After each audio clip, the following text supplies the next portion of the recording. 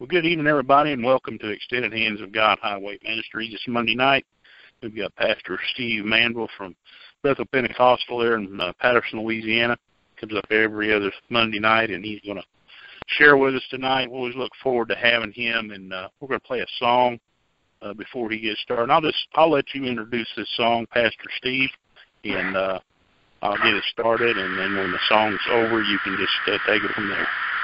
Very good.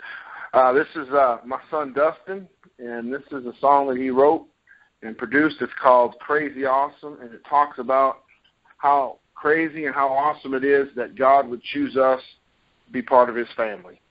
So without any more said, the song is Crazy Awesome by Dustin. Amen.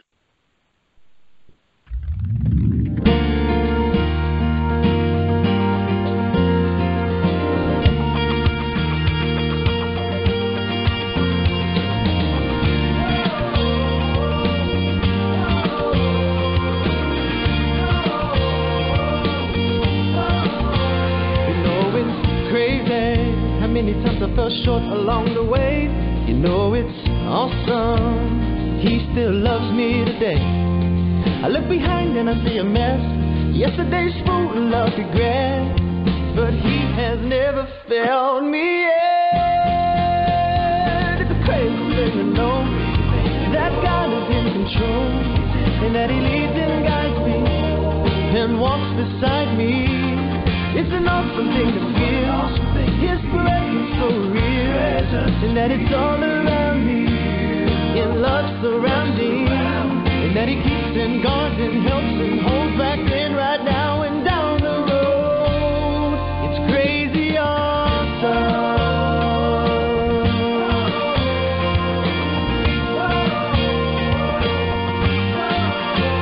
You know it's crazy, there's more that I don't know than I do. You know it's awesome, he's still faithful and true. I look ahead and it's unclear, yet tomorrow's full of fear, but he's always proved himself so near. It's a crazy thing to know that God is in control, and that he leads and guides me and walks beside me.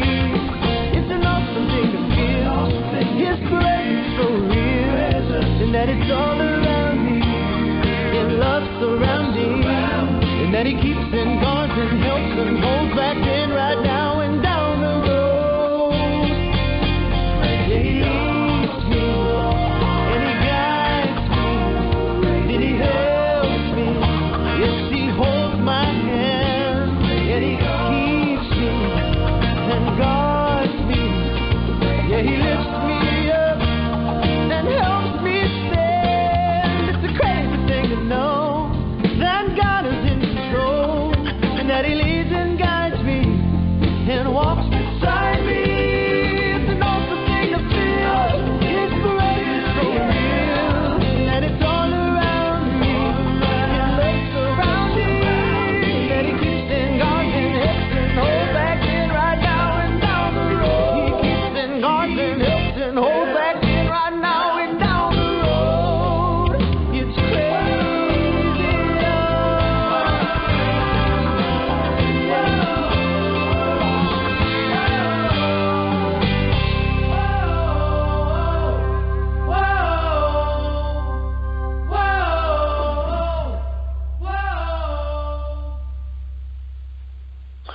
Well, good evening, everybody, and thanks for tuning in to tonight's broadcast. We sure welcome you. Pray that you hope and pray and feel that you felt the presence of God through the song, through the worship, and now it's time to go into the Word of God.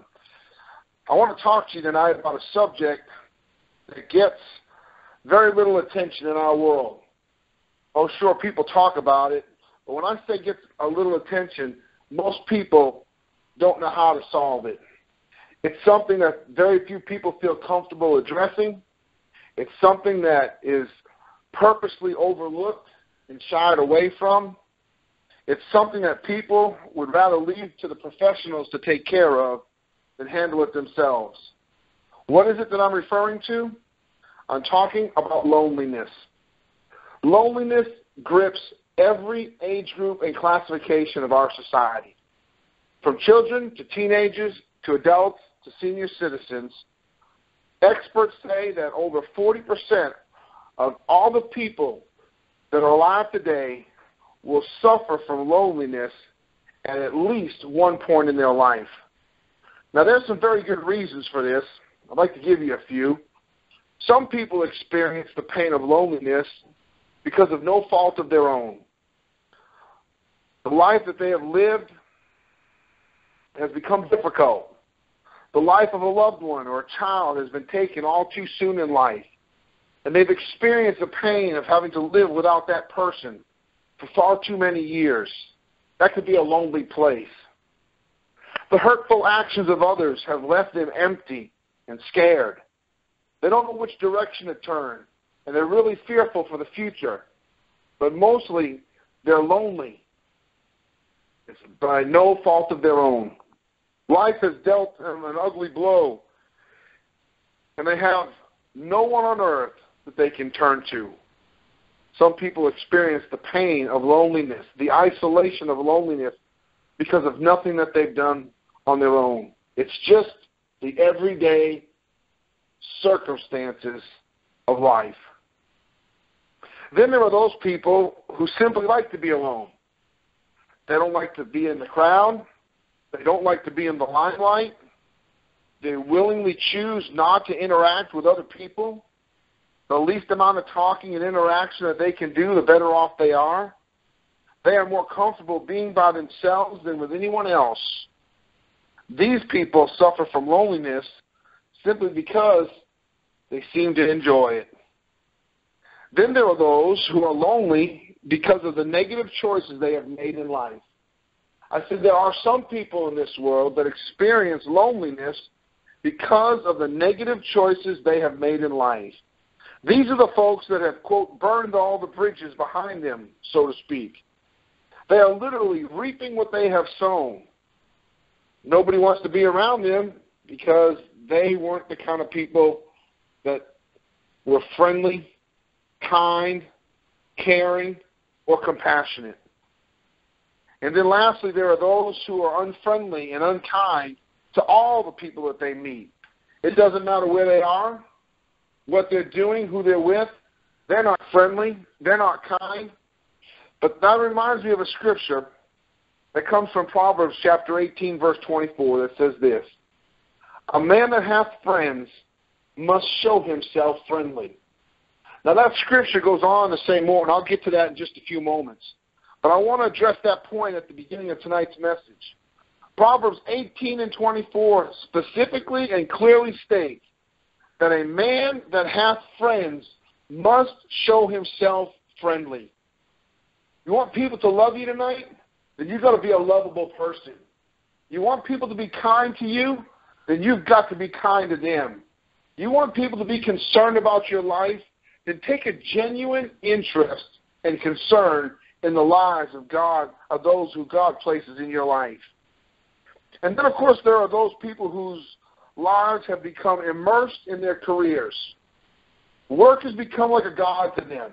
Work is so important. They get up at the crack of dawn, sometimes before the sun rises, and they go to bed well after the sun sets. They are burning the candle at both ends and have no time for the more important things in life.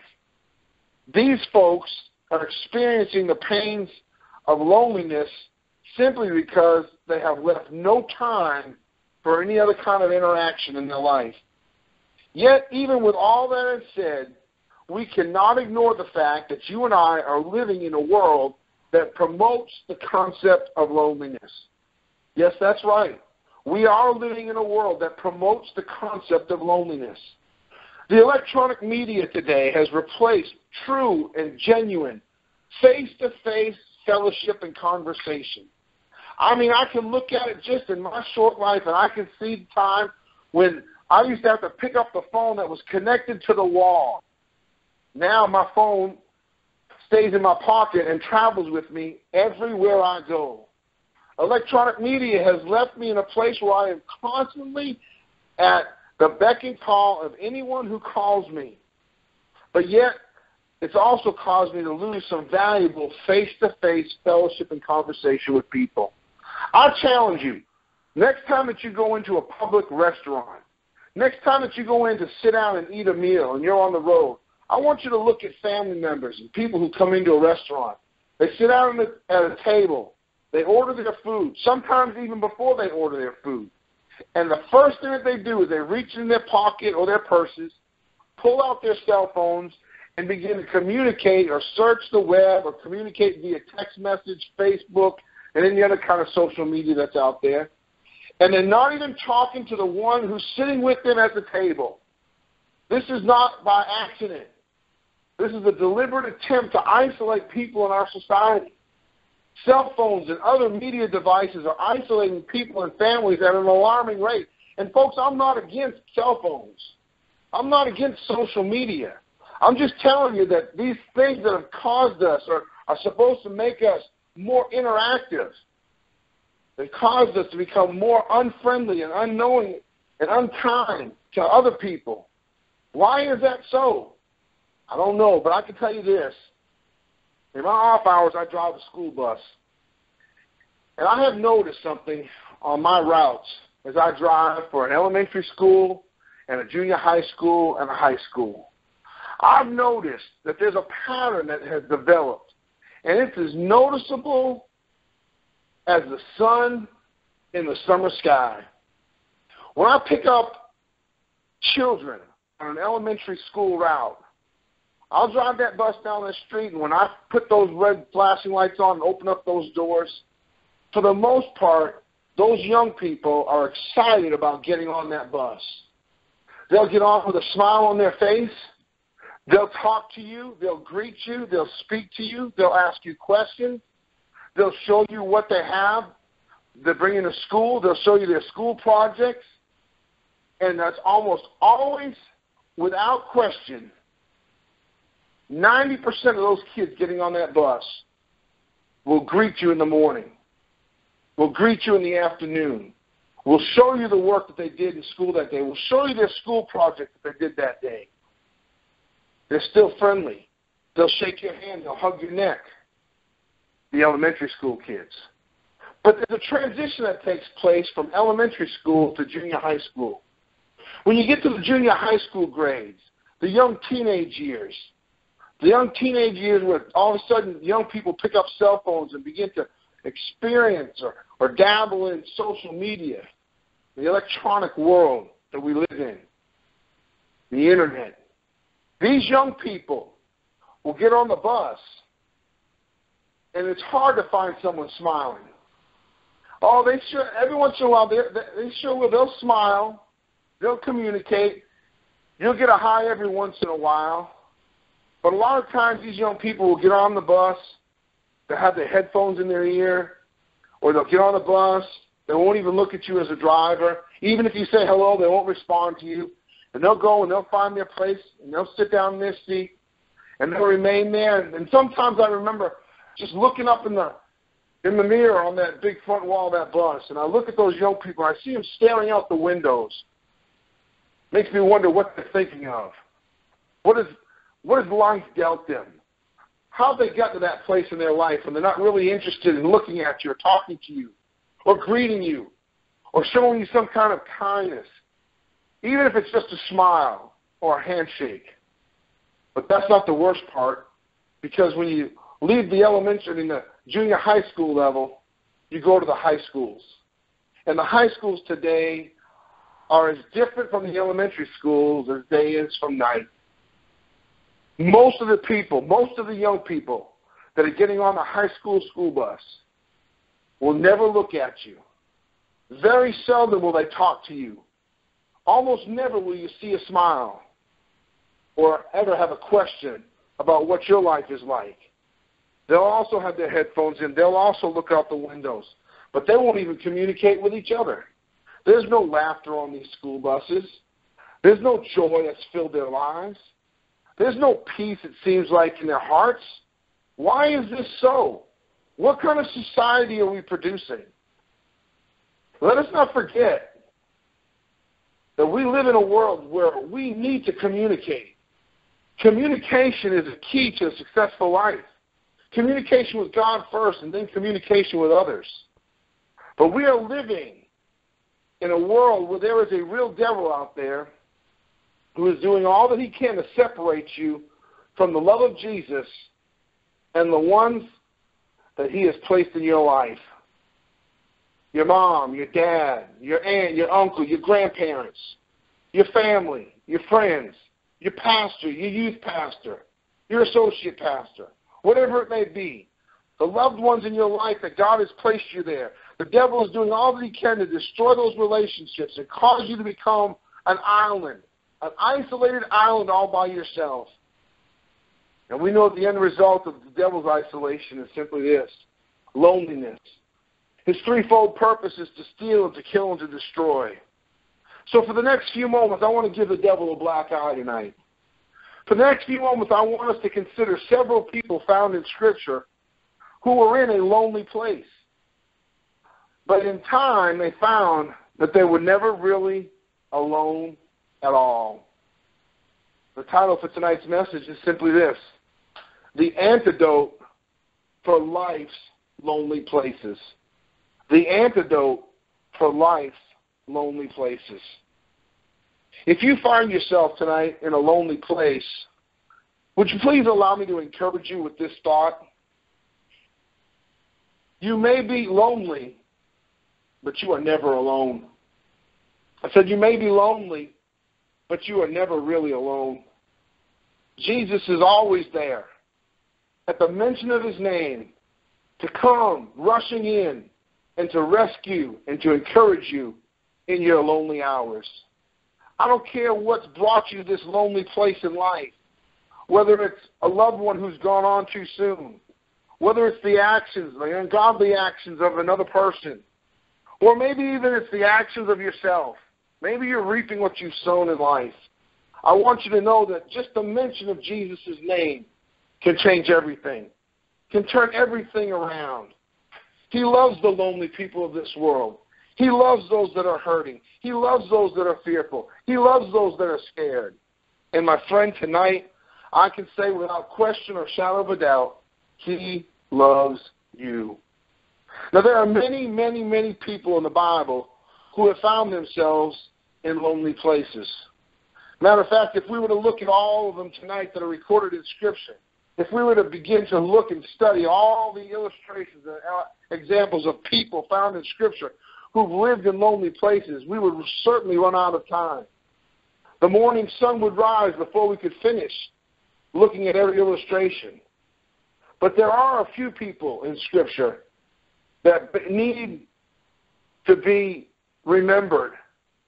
Their testimonies are given for examples for us to follow and to learn from.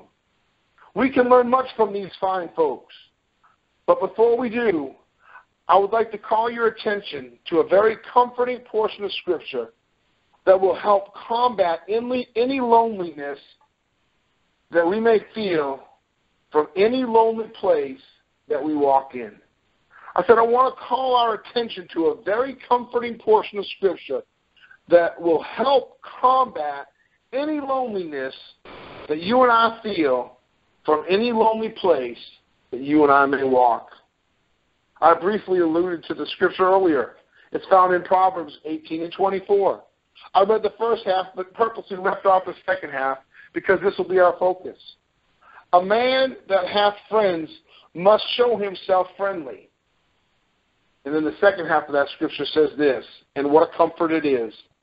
And there is a friend that sticketh closer than a brother. I said, there is a friend that sticketh closer than a brother. No matter how hard life gets, I want you to know without question or shadow of a doubt that God loves you and will stick closer to you than a brother. I said, God loves you and will stick closer to you than even your closest brother. So if you're discouraged tonight and you have had someone to share your life with all the way up until this point, and all of a sudden they're not there anymore, I want you to remember these words. You may be in a lonely place, but you're never alone. Why? Because Jesus has promised to walk close to your side. So let's look at some of the illustrations found in the Bible of those who have had to walk through some of life's lonely places. And maybe, just maybe, we may pick up a little something that will carry us through our lonely hours. No study on this scripture or this subject would be complete without looking at the life of one man who suffered greatly in this life simply because he loved God. And that man would be Job. Who could argue with the fact that Job was an upright and honest man? Who could argue with the fact that Job did all that he knew to do to please his God and to walk humbly before him? In fact, doesn't the Bible even testify of Job with these words? There was a man in the land of Uz whose name was Job, and that man was perfect and upright and one that feared God and eschewed evil. What a wonderful testimony of an individual. What a wonderful testimony of a man who was willing to follow God and to do what he said. But it doesn't stop there, because it goes on to say this. And there were born unto him 7 sons, 3 daughters. His substance also was 7,000 sheep, 3,000 camels, 500 yoke of oxen, 500 she-asses, and a very great household, so that this man was the greatest of all the men of the East. Not only was Job perfect and upright, but apparently he was a very wealthy man, a very wealthy businessman. But what happened in the life of Job? Well, the Bible says this later on in that same chapter, that there was a day when the sons of God came to present themselves before the Lord, and Satan came also among them. And the Lord began to have a conversation with Satan and said unto him, Whence comest thou? Then Satan answered the Lord and said, From going to and fro in the earth, and from walking up and down in it. And the Lord said unto Satan, Hast thou considered my servant Job, that there is none like him in the earth, a perfect and upright man, one that fears God and eschews evil? Satan answered the Lord and said, Does Job fear God for naught? Hast not thou made a hedge about him, and about his house, and about all that he has on every side? Thou hast blessed the work of his hands, and his substance is increased in the land. But put forth thy hand now, and touch all that he has, and he will curse thee to thy face. And I love what the Bible says in the next verse. And the Lord said unto Satan, Behold, all that he has is in thy power. Only upon himself put not forth thine hand. So Satan went forth from the presence of the Lord to do just that. And what an onslaught Satan made against this perfect and upright man. You see, Job didn't do anything wrong to bring about such great loss in his life. And one by one, as the messengers came, and they said to Job, Job, you've lost your children. There's been a great wind, and the house has collapsed, and they've died. And you've lost all of your substance, all of the business part of your life, all of your investments are gone. You've lost everything. And he seems to have lost it all. And then his wife even tells him to curse God and die. The only one of his family that's left even turns her back on him. And he seems to have lost it all. But in the darkest hour of his life, Job found that God was there for him. I said in the darkest hour of his life, rather than giving in, he found that if he turned to God, he would see that God was there for him all the time. He was in a lonely place, but he wasn't alone. Perhaps there's someone listening tonight that's in a similar situation like Job. You're in a position where you've lost it all. You've lost your family. You've lost your health. You've lost your business. You've lost everything that you've worked for. The ones that you love the most have seemed to turn their back on you. The counsel that you're getting is to turn your eyes away from God, to curse God, and to just die. But God says, turn to me. Look to me and live. In your darkest hour, lift up your eyes and behold my great love for you. If you're in that place tonight, I want to challenge you, please don't give up. Turn to God and find that the antidote for life's lonely places is found in a man who laid his life down on a cross, and his name was Jesus. Then we have Daniel. Daniel was taken captive and brought into Egypt as a young man, a young teenager. And as a young boy, Egypt was certainly a lonely place. It was a foreign land, a foreign culture, a foreign language. He was living with the memory of the invasion that preceded this land. Yet, through a series of events, Daniel obtained great favor, but it came with a great price. People hated him for his dedication to his God and did their very best to have him killed, even to the place where they would have a decree signed that says if anybody chooses to pray to anybody but who we say, that man will be killed. But instead of losing his life, Daniel was brought to a lonely place. He was brought to a lion's den in an attempt to end his life. He was brought to the place where he was separated from everything and then thrown into the lion's den in an attempt to end his life. Folks, let me tell you something tonight. A lion's den is a lonely place. A place where man has put you to end your life. A place that man has orchestrated circumstances to bring about your destruction is a lonely place.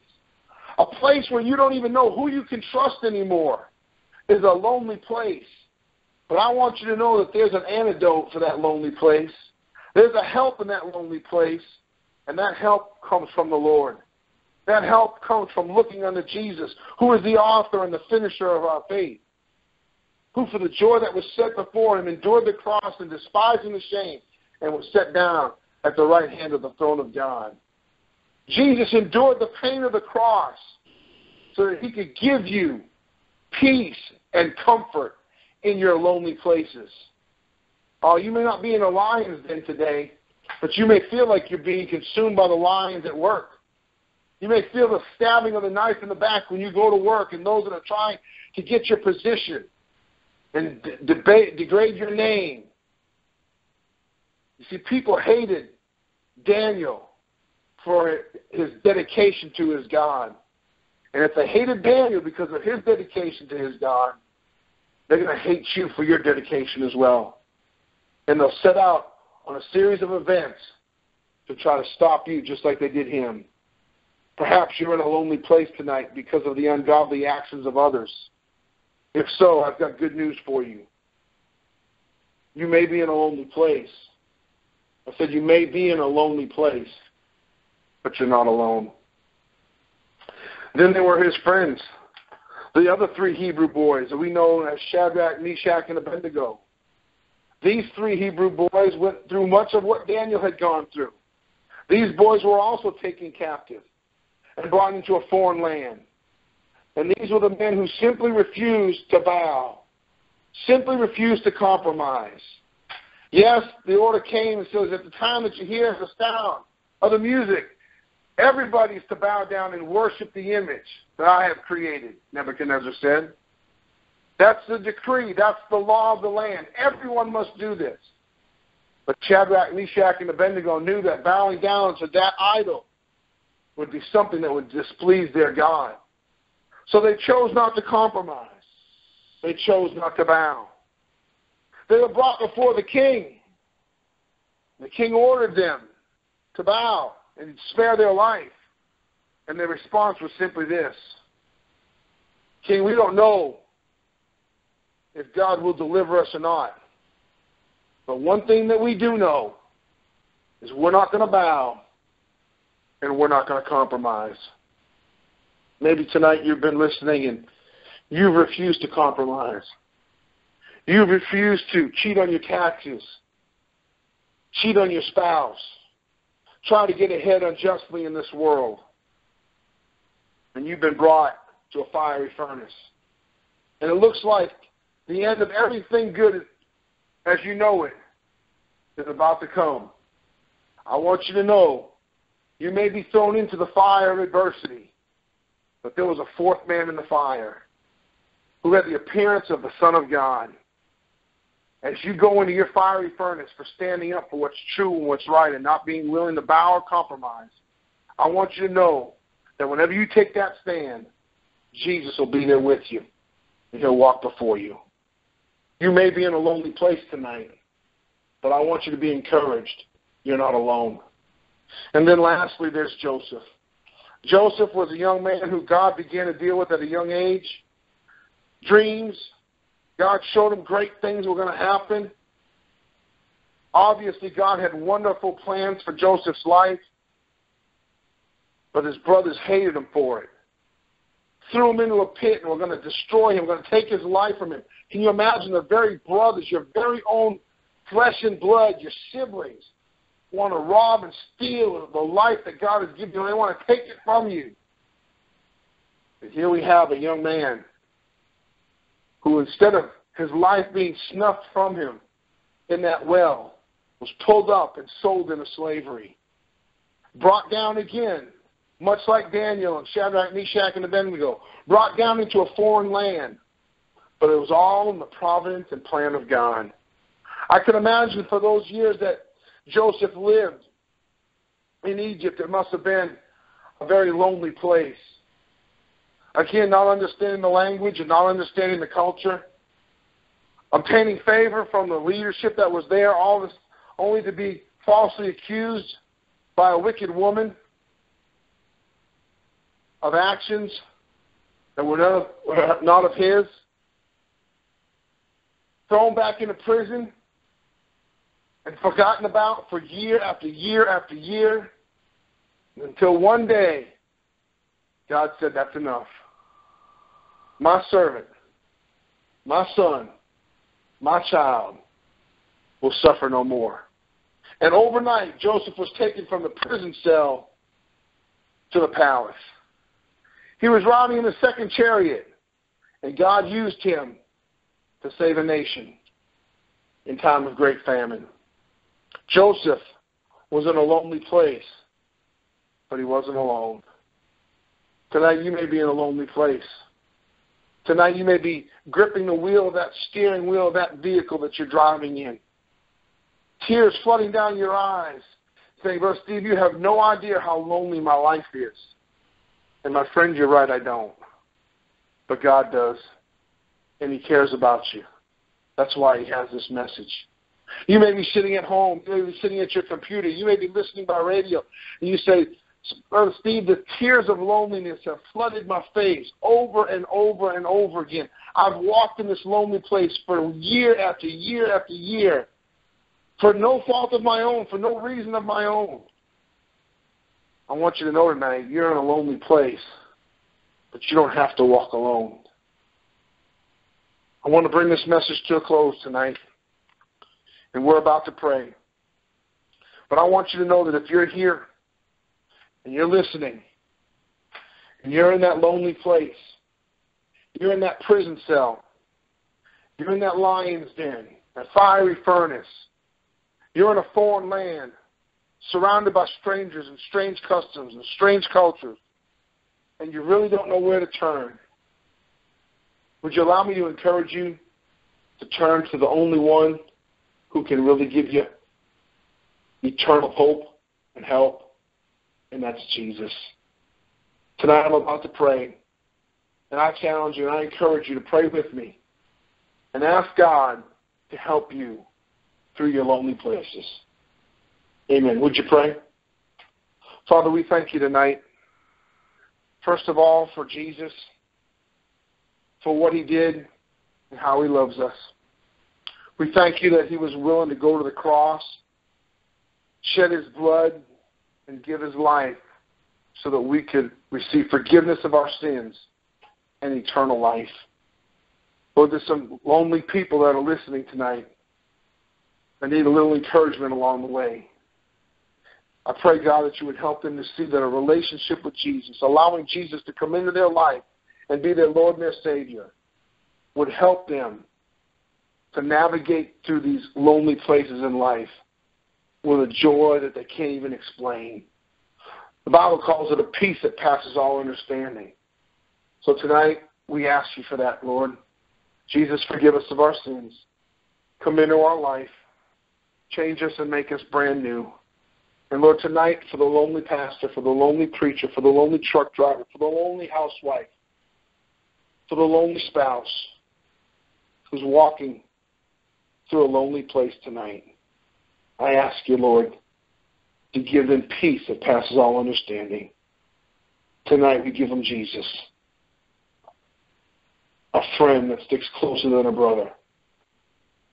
He is truly our answer for life's lonely places. And we accept him with all of our heart.